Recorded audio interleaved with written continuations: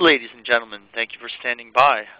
Welcome to the Modular Mining Systems Stick to the Plan, How High Precision GPS Can Save Your Time and Money webinar. During the presentation, all participants will be in a listen-only mode. If you would like to ask a question during the presentation, please use the chat feature located in the lower left corner of your screen. If you need to reach an operator at any time, please press *0. As a reminder, this conference is being recorded Tuesday, December 13th, 2011. I would now like to turn the conference over to Andrew Cross. Please go ahead. Hi, this is Andrew Cross. Really appreciate everybody joining us today. This is actually the second webinar in a series of webinars we hope to hear. We're very fortunate to have attendees joining us from 6 different continents. The first webinar that we held about 6 weeks ago was on the topic of predictive maintenance. We hope that was interesting for you. Our next webinar, which we hope to hold in about 6 weeks, will be on the topic of fatigue management in mines. As mentioned earlier, we will have a product specialist available to answer your questions that you submit via chat. We greatly appreciate those questions coming in. The especially interesting ones we will hold back and answer aloud during a question and answer session at the end of the meeting. Today's presenter is William Nassauer. Bill has spent 14 years in the mining industry, most currently as product manager of our machine guidance products. Prior to that, Bill has spent time in project management and account management with mine customers all over the world. Beyond mining, Bill also has experience in general business, having spent time consulting and working with General Motors, and holds an MBA. Today we hope this presentation covers the bigger picture of how machine guidance can help mines improve their profitability and the larger business picture as machine guidance will help you. I'll now turn it over to Bill and look forward to hearing those questions. Thanks. Bill? Yes, hello everyone. So I'm Bill Nassauer, and as Andrew said, I'm the product manager for machine guidance systems at Modular Mining. It's my pleasure to host this machine guidance webinar. It's the first one that we've done in this subject area, so I hope you find it to be an interesting and informative look at how you can use this technology in your mine to obtain real, consistent benefits of saving time and money. As with all our presentations, this is our standard legal language. Just please keep in mind that this presentation is provided by Modular Mining and is not intended to be copied or dispersed without our express permission. Here is what I decided to cover in today's session. I thought we would begin with a quick explanation of what machine guidance systems are and what they do in mining, and talk about the benefits that they can provide to the typical mining operation. I will also show one way to do a simple calculation estimating the actual savings that these systems can provide. So let's get started. So just a little bit of history.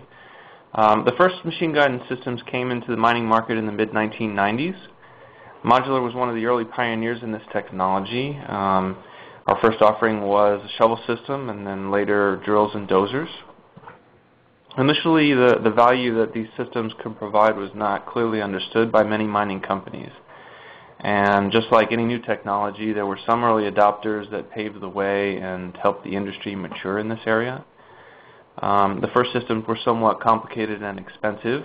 The United States GPS or Nassauer was the only positioning system available initially. But then dual band receivers arrived, which took advantage of the Russian GLONASS system. But these systems rapidly improved and matured. Modular, for one, is now in its 3rd generation of high-precision machine guidance systems, and some of our competitors are as well. We've seen this technology become standard practice now in mines across the world as the benefits are becoming easier to measure, integration is becoming tighter, and in this period of high profitability, mines are looking to invest in technology, anticipating the cyclic nature of the industry and wanting to improve efficiency. These modern systems are much more efficient and easier to use, and they have increased in precision as they start to take in data from additional satellite constellations, and also provide compatibility with ground-based augmentation or teralites. Integration has also improved with direct interfaces being developed with major mine planning packages.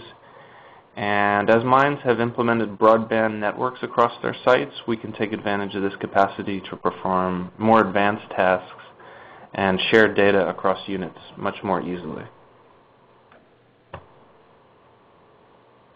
In my opinion, there are some essential elements that make up a good machine guidance system. First, these systems calculate the precise location and orientation of a piece of equipment in the field. In order to do this, they rely on high-precision global navigation satellite system, or GNSS receivers, which utilize both the US GPS and Russia's GLONASS satellites. And in the future, the European Union's Galileo and China's Compass systems will also be available and taken advantage of in these receivers.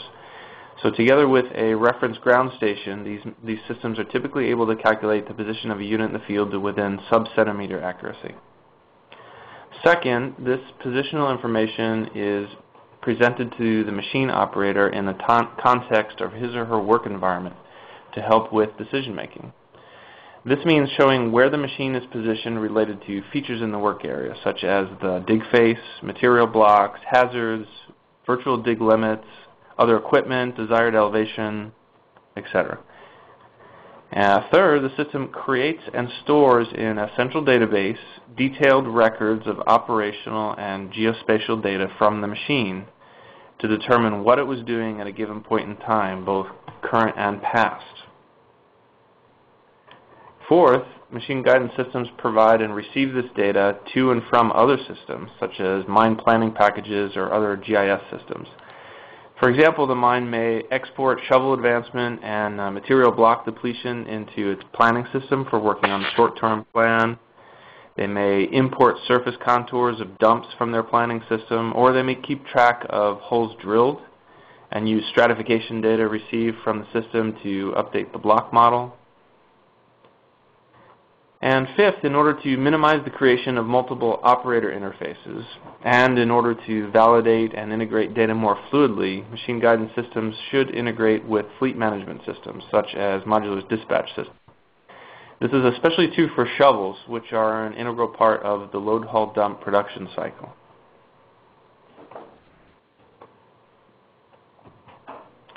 So now let's talk about the financial benefits of these systems. First, keep in mind the simple measure of profit, which is revenue minus costs.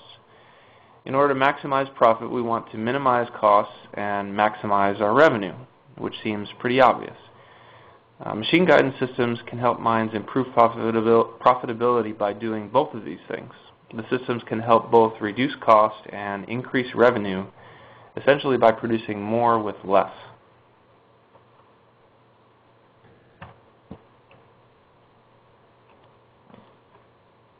So starting with cost reduction, here are three major categories where machine guidance systems can help. First, elimination of rework. This is one source of unnecessary cost in every mining operation. Here's a couple of examples. Suppose you send surveyors out into the field every day to measure the progress of your shovels. Upon checking, you determine that after digging out a large area, the shovel did not go deep enough and now you need to cut it further. You've created a bunch of rework here. The shovel needs to go back and remove the excess material. Auxiliary units need to return to support this. And don't forget that you need to send the surveyors back again to recheck progress. Another example, the shovel is digging a recently blasted area and runs into extremely hard ground. It turns out that the drill that worked the bench before blasting did not drill deep enough, leaving a chunk of unblasted material at the base of the bench. In this case, you've got to stop digging and send auxiliary units to break up this material before proceeding. Again, more rework.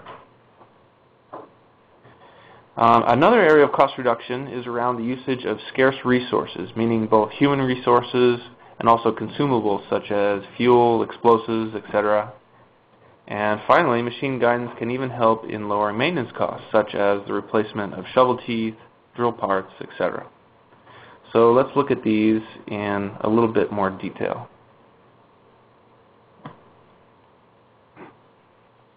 So rework was a big one. I already mentioned a couple examples of rework. And here are ways that we can avoid that. First, we can save lots of people and machine costs by doing a better job of controlling elevation on benches or project areas, such as in the process of constructing ramps or dumps. Therefore, by digging out or building these areas precisely according to the plan, we can control drainage, maybe by maintaining a flat bench or perhaps by implementing a 1% grade. We can create smooth benches which need less dozing or grading activities to fix mistakes, or cut and fill for a shovel that dug too low or too high. And we can build projects with less supervision because we don't need to keep checking how close to plan the work is being done. Here is a specific example from one of our client sites where they were able to dramatically improve elevation control. On this chart, you see the difference between actual shovel elevation and the planned elevation, which in this case was averaging more than 3 meters. The next chart shows the same variation after implementing our provision system. This mine improved the variation on bench accuracy from over 3 meters down to under 40 centimeters. You can imagine that a tremendous amount of cost savings comes out of this due to the avoidance of rework.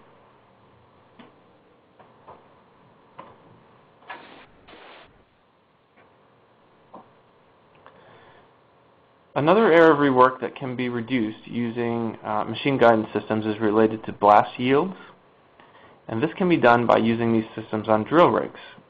By precisely controlling drilling operations, you get the benefits of optimum fragmentation.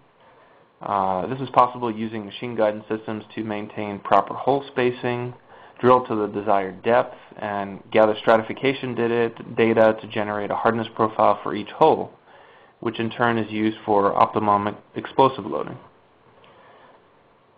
You get elimination of unblasted parts of the toe, which is also done by controlling drilling depth. You avoid the need to re-drill holes or add unplanned holes due to mistakes in positioning. And you get reduction in rock breaker hours at the crusher due to better fragmentation after blasting. Finally, by providing all of this data online and in real time to both operators and engineers, there is a greatly diminished need to send surveyors out into the field to check and recheck progress. Machine guidance systems can eliminate regular surveys. Instead of having to perform surveys daily, it may only need to be done once per week as a validation activity. They can also eliminate the need to stake or mark holes, dig limits, material boundaries, etc., since all this information is imported digitally into the system and available to the operator when and where it's needed. A side benefit of this is less time needed to explain in detail what the operator should find in the field and less guessing under poor visibility situations. Instead of this, the information is all on the operator screen. So aside from rework, we also identified that costs could be reduced in the use of mine resources. The most valuable resources on site are human resources, and especially with scarce talent available in the mining industry today, everyone is overworked and their time is especially limited.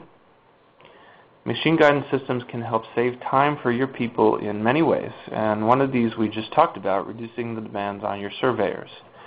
Some other areas are safety. By avoiding having people go out into the field to survey and stake, or to be continually monitoring progress, dozing a new ramp, etc., you are removing an important source of accidents, and that is having people out in the field exposed to hazards. In addition, mine guidance systems, machine guidance systems, are capable of performing precise proximity detection, which can save lives, and also the cost from machine damages. Automated data generation. Getting data that has been generated in real time and importing this into other systems in a format that requires minimal manipulation requires significantly reduced effort on the part of mine planners. And also delays in the field due to supporting activities such as surveying, measuring drill hole depth, etc., are reduced because these processes become automated.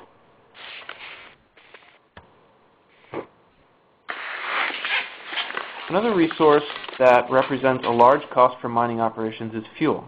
And this one is a bit harder to quantify, but there are material savings that machine guidance systems can provide in fuel consumption. You can do this by avoiding sending loads to the wrong place, by completing dozing projects with a minimal amount of machine movement, since the operator is much better informed as to actually where cut and fill needs to happen, by avoiding moving material more than one time due to better identification of loaded material and blends, and by guiding equipment operators, such as trucks, on an optimal path to an assigned location or showing where to spot on the first attempt.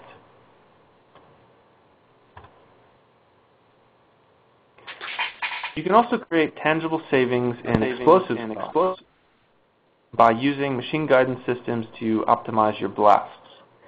Precise characteristics of each hole are gathered during the drilling process, and these can be factored in before charging the blast.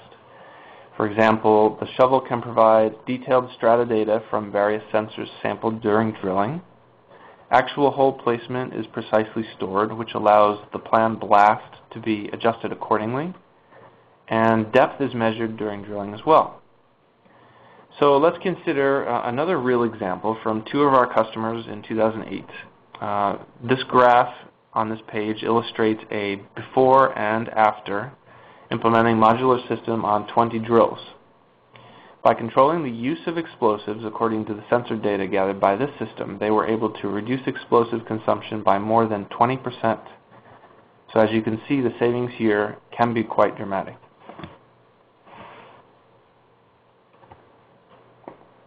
The last area of cost savings I'll mention is that related to maintenance costs. This is usually a bit more subtle, but there are specific areas where these benefits can occur. And one of these areas is using the machines more effectively and avoiding putting them into damaging situations.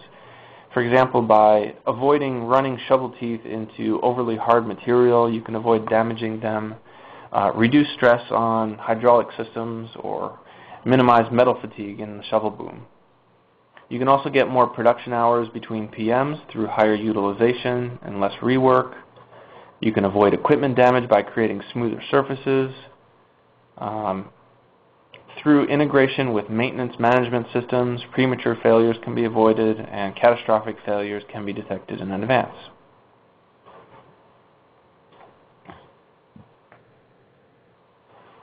So now that we've covered some ways in which these systems can lower your operating costs, let's talk about ways of enhancing your productivity, which would be more of a revenue effect on profitability.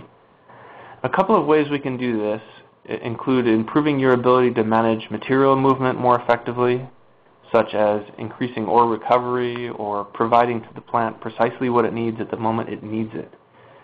Also, we can improve the productivity of the machine itself by making the maximum use of its available time. Obviously, mining pit operations is all about moving material from one place to another.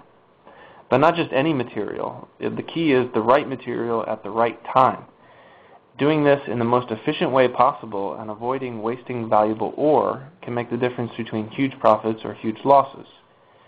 The mine planning process is designed to produce material in sync with resource availabilities and plant capacity, and deviation from this plan causes waste.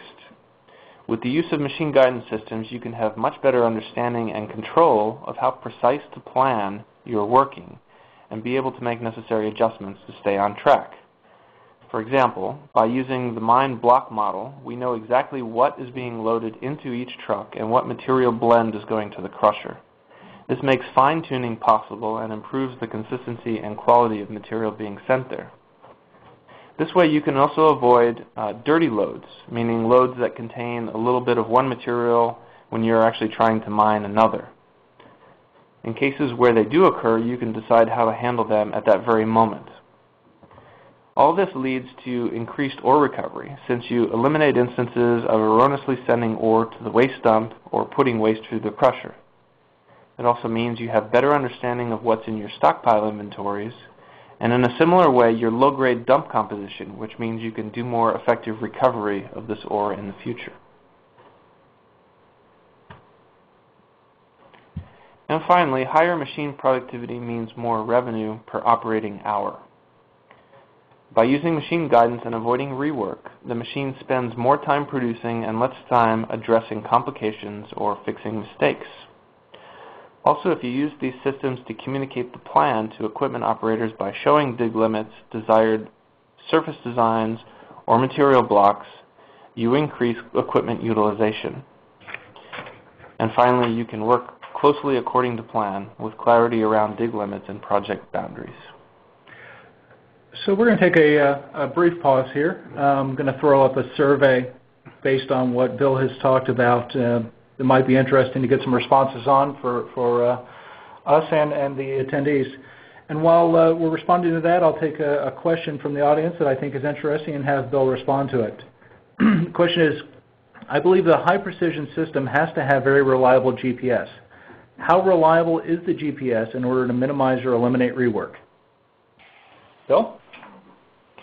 Yeah, well, GPS systems, these high-precision GPS systems, as I mentioned, are extraordinarily precise. You can get, the center position, or rather the antenna position, in reality, of a shovel or a dozer or drill or whatever, within less than a centimeter of its actual position. And then that translates, with equipment dimensions and information that's been configured in the system, we know exactly where the bucket position is of a shovel, for example, or where the blade is on a dozer, and therefore we can tell detailed elevation information and be able to identify very specific, very precise dig points. In reality, the total error is the sum of all of this, so you have to have very good measuring of the dimensions of the equipment. But if you work with your surveyors to do this very precisely and fine-tune actual measurements, surveyed measurements versus those that the system is measuring, you can actually get it to be extremely precise. We usually say easily within 10 centimeters as far as bucket positioning and blade elevation for dozers in order to calculate productivity. Okay, so we'll skip to those results. We've got quite a few great responses in on that. Hope everybody got a chance to weigh in. I think those are some very interesting spread of responses. And then we'll continue on with the discussion of how, a financial example. Bill? Yeah, so let me show you an easy way that Modular's value-add services folks have identified to calculate the potential value of, in this case, a shovel machine guidance system. This spreadsheet is available from us if you'd like to play with it. The idea here is to make some estimations of certain savings in specific areas and quantify them based on assumptions regarding your typical costs. The values we're starting with here may not be realistic for you, and you should treat this as just an example. However, we found in some cases that the savings here can be achieved. The numbers in green are constants, starting with some basic mine properties such as square meters of area moved per year, average bench height, average truck size, and average spot and queue time in minutes per load. The percentage of misdirected loads is a number that depends on your operation and should reflect your best estimate. The value of each ton of material comes from the market value of whatever it is that you are mining. All of the cost numbers here are very mine-specific, and normally mines do not share this information with us, so we're left to guess based on what we know about the industry. The number of dozer hours spent preparing the bench per year factors in, and also the number of hours you spend surveying on each bench. So after figuring out all these constants for your site, you need to estimate the reduction in time required for dozer hours supporting the shovel, spot, queue time, and the percentage of misdirected loads that you could avoid, and the savings in surveyed hours for the bench. The numbers that are here, we believe, are actually achievable based on what we've observed over the years, although for your specific circumstances, we work with you and we can determine what's most appropriate. In the end, you get your annual savings for each shovel. So in this example, it comes out to nearly $200,000 in only 1 year, which would much more than recover the initial cost of that system. Thanks for that, Bill. It seems very, very comprehensive. So we'll now go ahead and jump into the Q&A section, and I'll read a few more of the questions that have come in via the chat. One of the questions is around calibration and how the system is calibrated and how that works. Could you go into a little bit of detail on that? Calibration. Well, usually calibration only needs to be happen one time during the installation of a piece of equipment, because the during installation the high precision GPS antennas are mounted on the back of the shovel, at least in our case, and that position is permanent. And then basically the process of calibration consists of having surveyors take points on the shovel and points on the ground to measure the actual dimensions of the equipment and how far how far out the bucket is. The actual bucket distance can be done in two different ways. If you have a rope shovel, the distance is usually a fixed offset. If you have a hydraulic shovel, at least with our system, we offer a bucket positioning system that tells us the actual location of the bucket in 3 dimensions, and so that actually helps when calculating out the how far the toe and the crest are from the shovel. It's a little bit more accurate. But that's pretty much it. Calibration is a fairly straightforward process, and like I said, there's some tweaking that needs to be done initially, because usually what you've measured, you adjust it a little bit because you have to do some survey checks at the beginning to make sure that it's right, and inevitably it's always off by a little bit, but when you get it dialed in, it's done. Sure. Next question that came in is, what block model information can be loaded into shovels? Block by block or larger areas? Yeah, so there's actually 2 different ways that you can load material information into at least our system. You can do it either using large material polygons. I say large, but in reality they're whatever dimensions that you've set up that come out of your mine planning system. Or you can actually import into the system a 3-dimensional block model, which obviously also comes from your planning systems. The difference is that a material polygon has one set of the percentage grades and the actual specifications of the material is considered uniform throughout. Whereas the block model is actually uniform blocks of material that have different characteristics, each of them, and it's usually a bit more precise because those blocks are a lot smaller. So what typically happens is a shovel working in an area may actually pick up a couple of buckets from 2 different blocks, and what's put into the truck, what the system actually records as going into the truck is an average of those buckets and the characteristics of the block that they came from. Last question, or another question that's come in most recently, is how accurate is the dipper position calculated? And that probably goes back to the calibration as well. Yeah, calibration is important, but the way our system works is the dipper position is actually identified because we have a connection basically to the dipper relay on cable shovels and the dipper actuator on hydraulic shovels, and so we know when the material is dropped into the truck, and from there's algorithms that basically look back and see how far the shovel swung on the last swinging motion, and we can calculate where that dig point came from and where the bucket was at that point in time. It's something, and obviously it's quite a bit more complex than that. The algorithm actually tries to filter out, different circumstances when the shovel is moving around a bit more. We've done some testing recently, and we've discovered that it's about 97% accurate, which is was actually a little bit better than I would have anticipated. So very happy with that. One additional question that came in that's fairly interesting, especially given the recent news in autonomous haulage. And Bill, I apologize if catches you off guard or you're not able to speak on this, but how similar is the high-precision GPS in our machine guidance compared to some of the recent autonomous systems out there on the market? Well, the GPS system itself is pretty much the same. I know for our autonomous systems, they use the same GPS receivers and the same GPS antenna, so it's really exactly the same thing.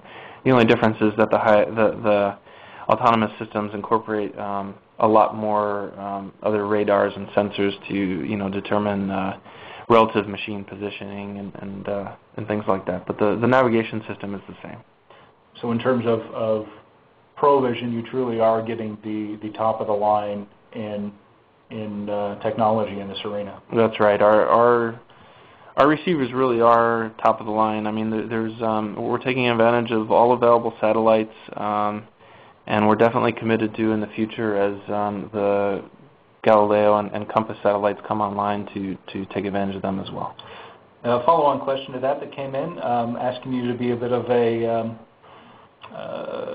forecast into the future. But Bill, where do you see this technology coming? Have we reached the peak of what high precision offers, or what might be added, especially in your ProVision lineup, that could aid our customers and audience?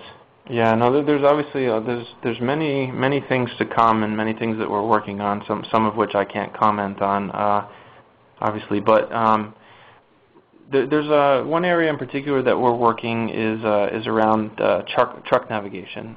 We've had a lot of feedback over the years, customers interested in truck systems,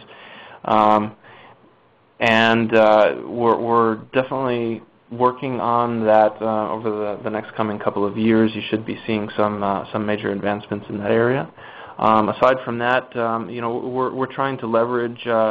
And with regard to those truck systems, we're definitely trying to leverage the autonomous experience that we have, and aside from truck systems, to also use high precision in some other innovative areas, such as for blasting engineers, for other auxiliary units, and so there's actually a lot of room for us to grow. It's good to hear, especially since we just launched the ProVision 3 product earlier this year. So.